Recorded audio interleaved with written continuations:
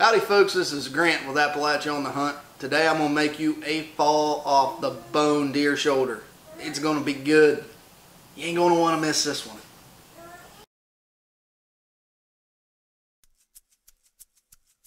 Well, first you got to start with your ingredients. Carrots, onions, peppers, bacon, all kinds of good stuff. I'll make you a list in the description.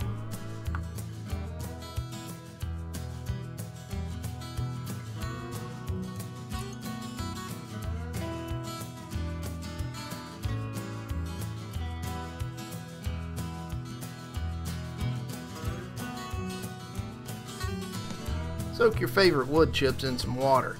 It's going to go on later once you put your deer shoulder on the grill. Get your charcoal started here. You don't have to use charcoal, but any good American would.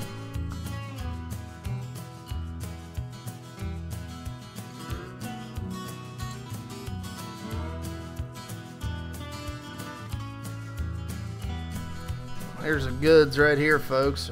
100% West Virginian deer shoulder. Now it's time to build your spice rub. Brown sugar, seasoned salt, chili powder, garlic salt, and cumin. I'd probably put that on my Cheerios in the morning. It's good.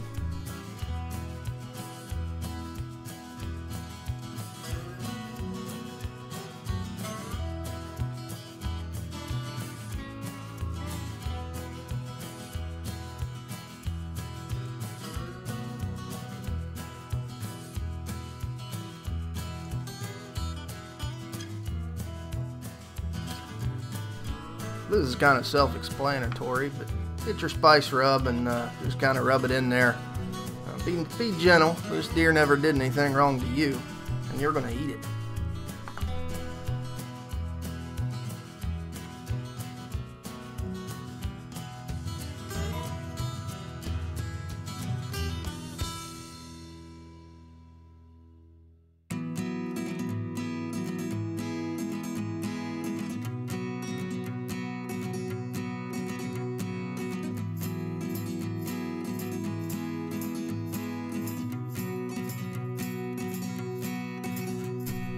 I remember the wood chips. I usually forget this step and they sit on my kitchen counter.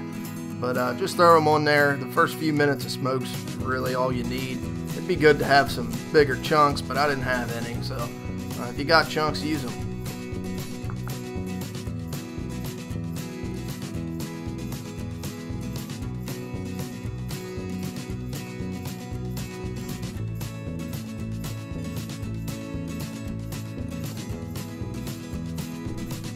Put this baby on the grill for 10 minutes on each side.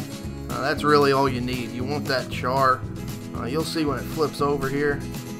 It's looks pretty daggone good. So 10 minutes on each side and you'll be good to go. Oh yeah, looky there.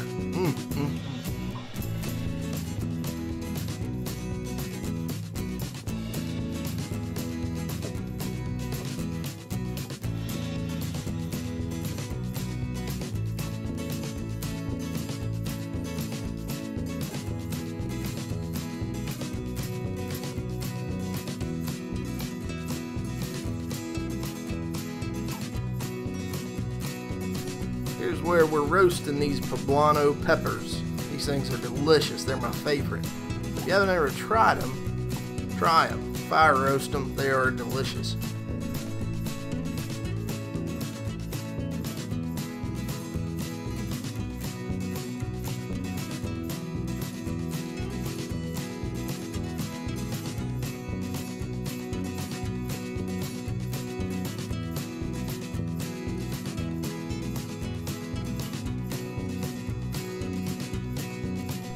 You're going to want to heat up your liquid that's going to go on your shoulder while it's in the oven.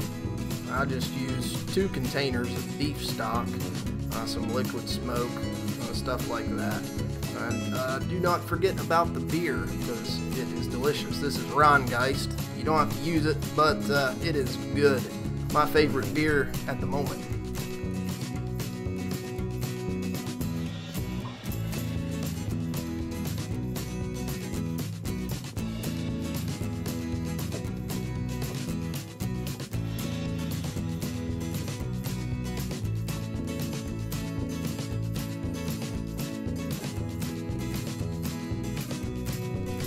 you have any spices left over from your rub, go ahead and dump it in.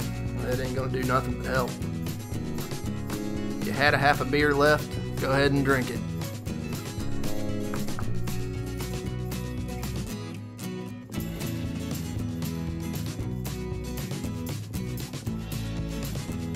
Well, bacon makes everything better. Get 5 or 6 strips of bacon, cut it up into small little pieces, get it frying in your roasting pan.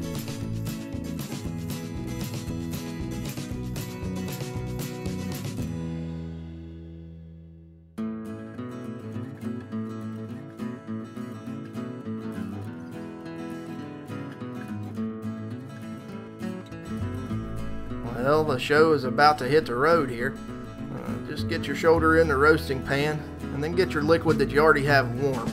You want it warm so it doesn't drop the temperature of the meat too much. It doesn't have to spend as much time in the oven.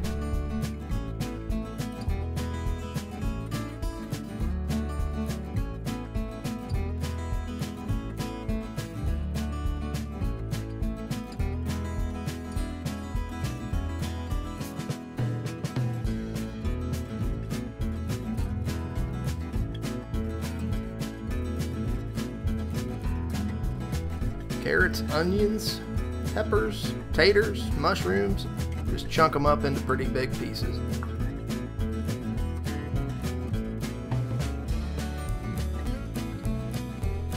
Get some cream of mushroom soup going on the stove.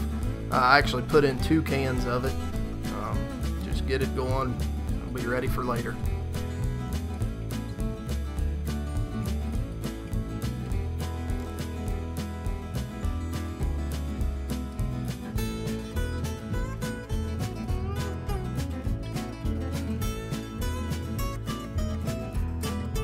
If this doesn't look good to you, I kind of feel sorry for you. This is at 375 for about 2 hours. You're going to put all your vegetables in now and your cream of mushroom soup.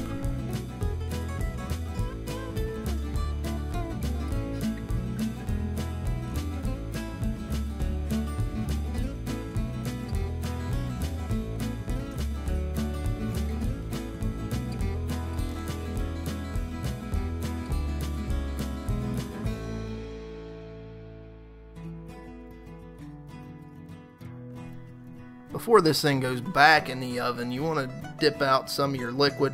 Just baste everything with it and get everything good and wet.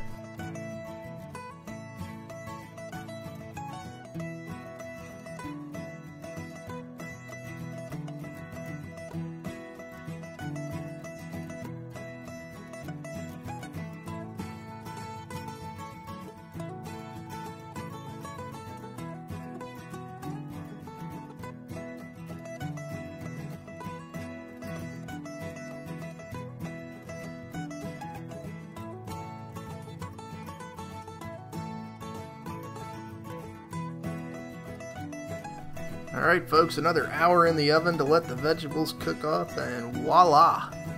That looks pretty good.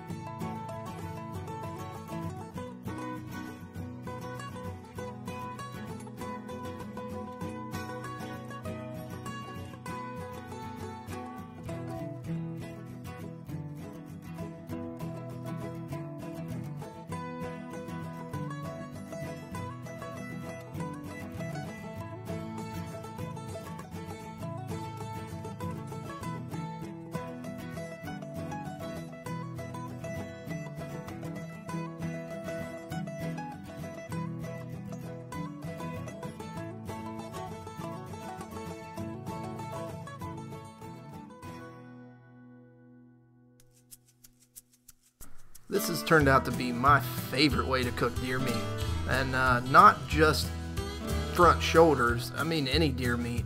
I'm a big fan of fried deer tenderloin, but this right here is just good. Now this reminds me of my grandma's pot roast.